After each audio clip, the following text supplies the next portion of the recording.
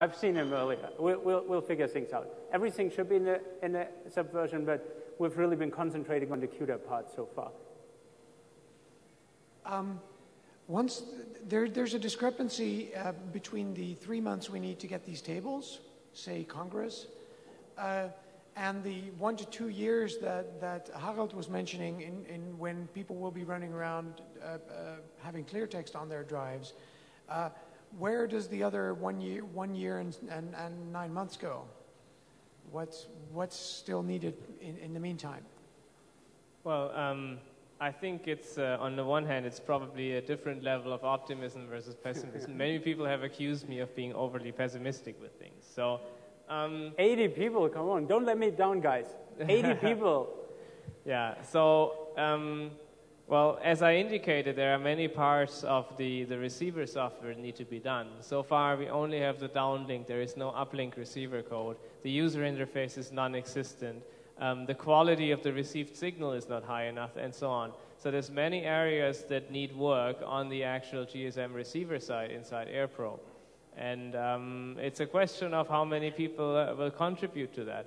It's not that, you know, the people who are working on AirProbe now are, you know, the providers of something, and you know, everyone else is consuming it. We are a community, and there is the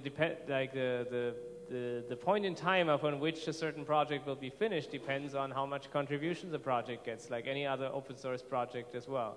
So, you know, he needs people for, you know, helping him to compute, but he already had other people who helped him on, with the actual implementations that are there now. And maybe in a month or in 2 weeks or whatever, some super brilliant CUDA or FPGA hacker has optimized the code even further. And just like our receiver software right now, it's like, yeah, it's barely able to do a halfway decent job, but you know, maybe in 2 or 3 weeks somebody has solved the problem because he has the expertise in that particular area. I'm not a digital signal processing guy. Other people are. Hi, I wondered, Harald, if you're planning to implement A5 and OpenBSC so that we can run our own test networks and then crack them? Because I think that would make it a lot, like I have the BS11 and I have the GNU radio, and if I could do the whole thing all at once, it would work well with the FPGAs. Yeah, so the question, if I understood correctly, was when will there be encryption in OpenBSC? Support for encryption. Well, once again, is as soon as somebody implements it, as always. It's not hard. It's there's already one of our developers, Dieter, he already had a proof of concept implementation, and it worked. All that the BSC or the higher levels of the network management need to do is to tell the BTS the correct key and tell it switch on encryption. That's it. And you should pass like your own SIM. Yes. Well, of course, if you want to have encryption, you need to know the KI, the internal key of the SIM card. But like if you have at home, you have a BS11 or some other BTS, and you have a couple of phones, and you buy some, you know, readily available cheap Chinese cloning SIM cards where you can manually set the key. Then you can set the key, thereby knowing the key inside the SIM card, and then you can trigger the authentication algorithm, and you can set the resulting session key into the BTS.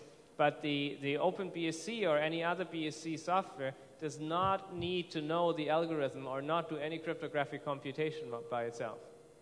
Is there a need for someone to, I have one of those, I was in China, I have one of those programmable SIM cards. Is there a need for someone to write some software to program SIM cards, or has that already been done? Well, so far I do not know any free software, open source software that ships or that can be used on these SIM cards. All the vendors ship is you get the SIM card and you get some Windows proprietary software for setting the actual key.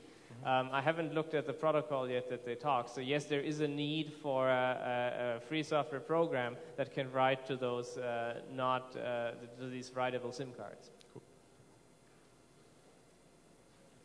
Any more questions?